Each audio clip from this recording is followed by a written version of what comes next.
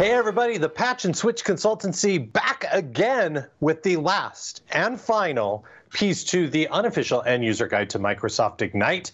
We have a friend. We have a very special friend for this last episode. Correct. She's a little bit of a behind-the-scenes woman, but we have managed to track down and get onto the very busy schedule of none other than senior executive producer Angela King.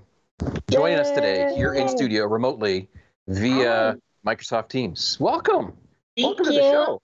I am so excited to be here. I finally get to do the fun part. Now, you haven't told your boss in your management chain that you're on the unofficial end user guide, right? That's They don't right. know this. Okay, Not perfect. yet. This will be a surprise to share with them later today. Well, the good thing is that, maybe they don't watch it, so they'll never even know. Only our fans will notice here. I don't know. You guys are pretty famous on our team. Now, not everybody knows that Angela, I probably shouldn't say this, she's our inside source. This is how we get all of the amazing information that we can bring to you. Yeah. But Angela, I've got a comment. You've got quite the background. Yes. Yeah, I do. Yes. This is part of our Microsoft Ignite digital swag.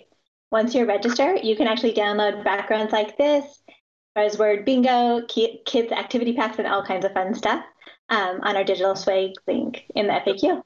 So, but okay, backgrounds are awesome, but you just mentioned buzzword bingo. Yeah, I did. Seriously, buzzword bingo is part of this? What's going on? Yeah, it is. I think that you'll see a lot of words that you'll be hearing about throughout the 48 hours. I think some digital transformation, tech intensity. Oh. I'm sure there's some Azure Stack and other fun things that you guys will be hearing. There's got to be the word empower just for Thomas Maurer. I think that's the center cube, right? Yeah. That is fantastic. And of course, we did mention the coloring books because that's how we keep Rick busy in the green room in between live segments. Hey, just because I like the color outside the lines. Angela, what are you looking forward to most with the Digital Ignite experience? Yeah, I think there's a couple of things. First, normally we go really, really deep into technical content, but I'm actually pretty excited to bring in the Intro to Tech Skills sessions this year. These sessions go over the fundamentals, and they're for everybody who's thinking about a career in tech. And I was just joking around, but my dad this is the first tech event he's actually joining and getting to be a part of. So I'm really proud of that. So those are the technical learning skills that are part of the learning zone.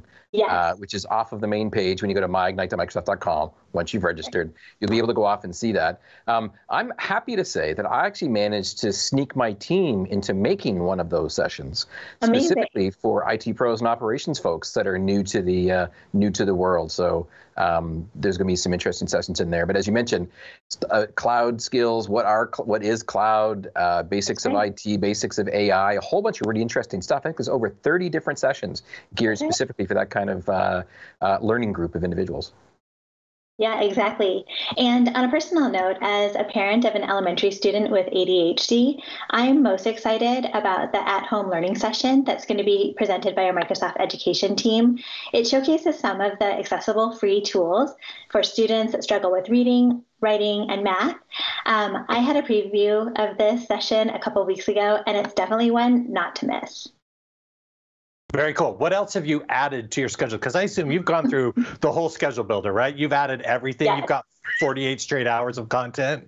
I do, and probably more because I'll get to watch actually all the sessions happening live in the back end. So I'll be watching hundreds and hundreds of sessions at a time. But the one that I did actually add as well to my session schedule is the Breathe and Restore with Aditi Shah from Peloton.